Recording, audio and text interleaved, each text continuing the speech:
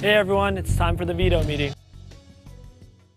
All right, we are in the midst of the final weeks of Big Brother season 25. You just watched a clip from last night's episode. Now the competition is winding down. Just a few house guests remain in the Big Brother house. And tonight you can get your brand new episode of the hit CBS reality show, which will feature 2 live evictions.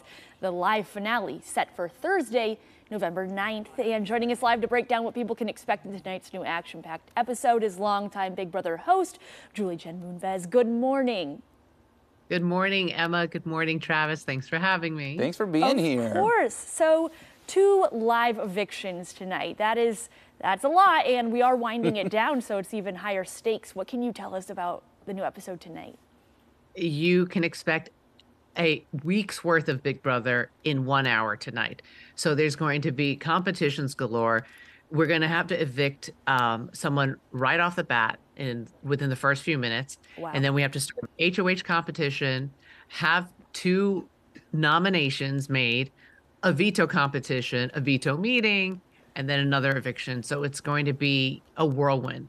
And after tonight, there's only going to be 5 people left. And I think the person who really has a target on his back is Jag tonight, because he seems unstoppable. He's won the last 5 competitions in a row. Wow. But he can't play in the head of household tonight. Interesting. What an interesting energy with 2 evictions coming up. What is the energy? What's the vibe check, if you will, in the house right now?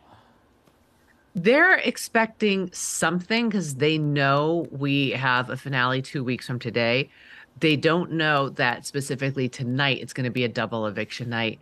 But as soon as I announce it to them at the beginning of the show, they're on pins and needles. You start seeing like their eyeballs dart back and forth, and lots of whispering, and just a lot of uneasiness and tension in the house. It seems so cruel that even we know it's going to happen before they know it's going to happen, because they've been insulated for what, 99 days now? Do you feel like the time is wearing on them? It'll be a total of 99 days by the end of the season, by finale night. Okay. But I'm sure it feels like 199. And Sari, she is a Survivor legend. She's done Survivor 4 times. But Big Brother, we broke Sari. She this is too much.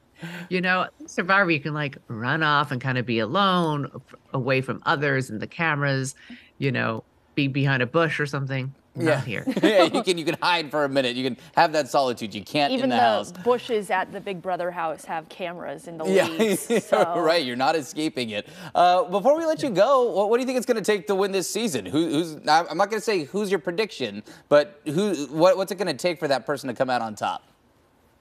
I think it's going to take someone who hasn't made the whole jury angry at them, and a very good talker.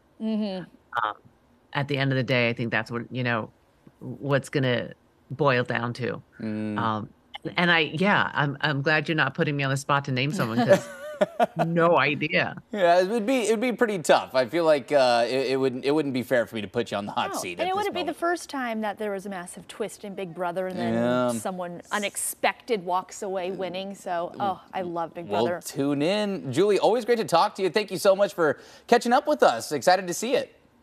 Thank you for having me. Enjoy tonight. Yes, thank you. Again, you can catch that new episode tonight at 9 on our sister station KOIN 6, or you can stream it on Paramount+.